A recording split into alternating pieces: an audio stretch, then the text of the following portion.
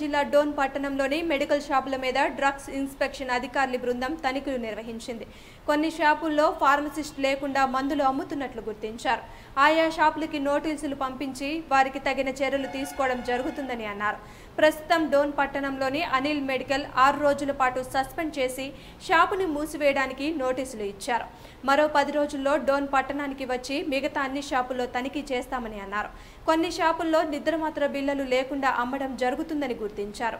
ఆ బిల్లును తీసుకున్నప్పుడు మాత్రమే దానికి నాణ్యత ఏమైనా లోపాలు మనం అడగడానికి ఆస్కారం ఉంటుందని అన్నారు.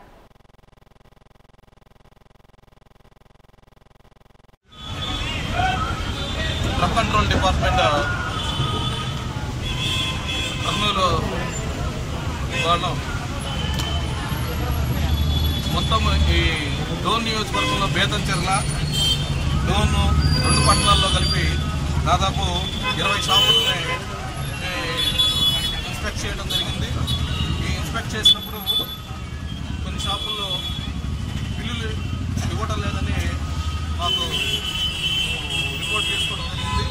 అదేవిధంగా కొన్ని షాపుల్లో ఫార్మసిస్ట్ లేకుండా మందులు అమ్ముతున్నట్లు కూడా మేము గుర్తించడం జరిగింది. వీటన్నిటి మీద సదరు షాపులకి నోటీసులు పంపించి వాటి మీద తదుపరి చర్యలు మేము తీసుకోవడం జరుగుతుంది. ప్రస్తుతం ఈ డోన్ పట్టణంలో అనిల్ మెడికల్ ఒక 6 రోజుల పాటు దాన్ని లైసెన్స్ని సస్పెండ్ చేసి ఆ షాప్ను మూసివేయడం జరిగింది.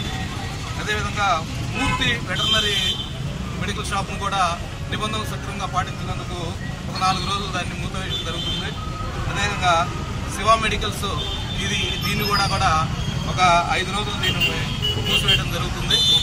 కాబట్టి నిబంధనలు పాటించినటువంటి మెడికల్ షాపుల మీద ఈ ఔషధ నియంత్రణ శాఖ ఉత్పాదం మోపుతామని, అదేవిధంగా ఎవరైతే పేషెంట్లు బిల్లులు కనుక పోతే డైరెక్ట్గా మా ఈ ఏరియా డ్రగ్ ఇన్స్పెక్టర్ గారికి కానీ లేకపోతే కర్నూలులో ఉన్నటువంటి ఔషధ నియంత్రణ సంచాలకులు ఆయుష్ డైరెక్టర్ గారికి కానీ నాకు కానీ మీరు కనుక కంప్లైంట్ చేసినట్లయితే ఆ షాపుల మీద అవసరమైతే లైసెన్సులు కూడా రద్దుపరిచి క్రిమినల్ కేసులు కూడా నమోదు చేయడం కూడా జరుగుతుందని ఈ సందర్భంగా తెలియజేయడం.